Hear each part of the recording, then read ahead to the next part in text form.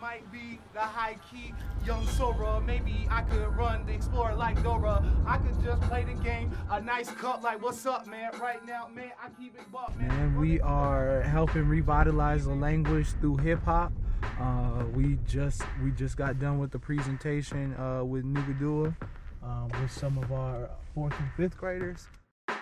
Gacy Digata Hawang Gata Gikilo Niga Way Squeeze Uno Young Ski.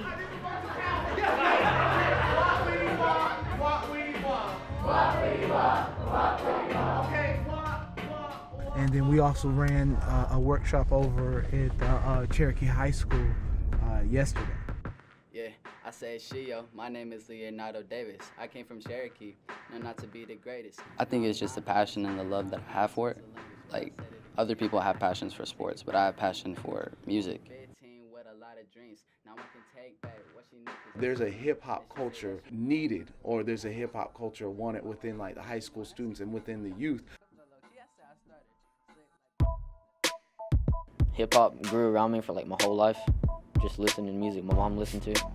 So that's what really got me rapping. I started freestyling on the bus after school, like every day when I was like in 4th grade, and it carried on to here right now.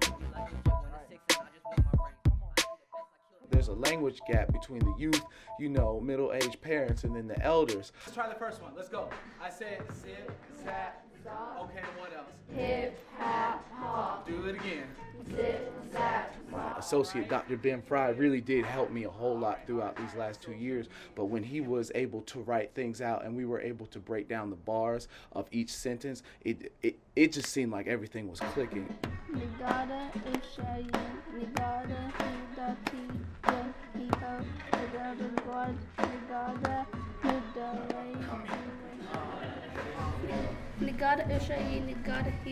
of Hiho, Udada Guadagada Nudale, Ziwashka, Nudale, Ziwashka, Zigadi Gahash, Quista Zogali Dogi Gahan.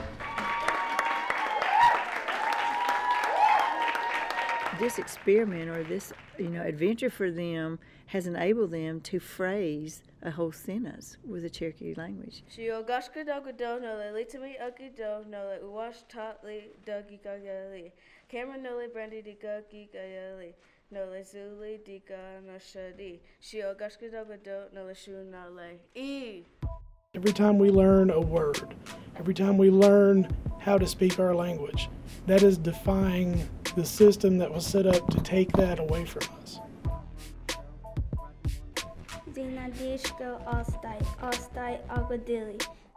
Incorporating the language would go a long way, one, to reasserting it and getting people to learn it again, but also that's an act of defiance, and that's what hip-hop was. It's defiance.